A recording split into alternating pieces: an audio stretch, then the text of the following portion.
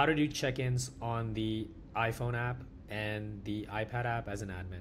So as soon as you've created lists, which I covered in a different video, what you want to do is you want to click on that list. So we're going to go into art class August 29th. And what we're going to do is we're going to click onto that list on the iPhone and on the iPad. And then what will happen is that it will ask us for location, so it can keep track of the locations of where the check-ins take place.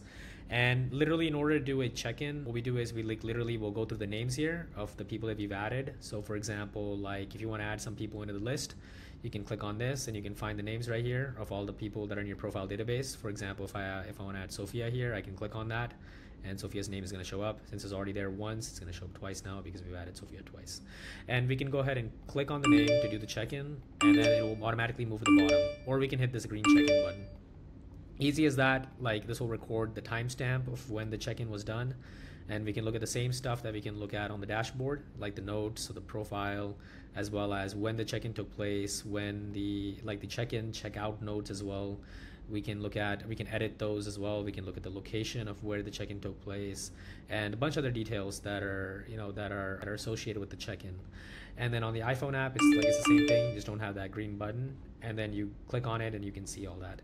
You can also click on the view right here that says checked in, and then you can only look at people who are checked in or look at people who are not checked in. And then you can leave the notes, check-in notes here on the iPhone app as well, which is also pretty useful.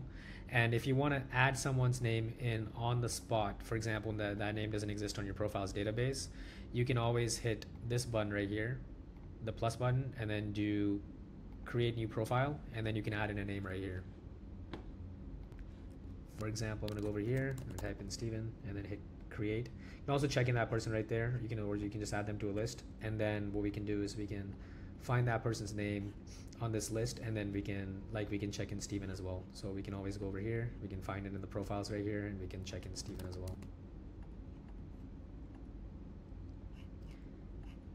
Yeah, so simple as that. Now if you want to do checkouts, what you'll do is you'll go over to the list actions and list details, and if you set this up, initially asks you when you create a list if you want to do checkouts as well. Now in our case, we only did check-ins only. I'll set this to checkout as well.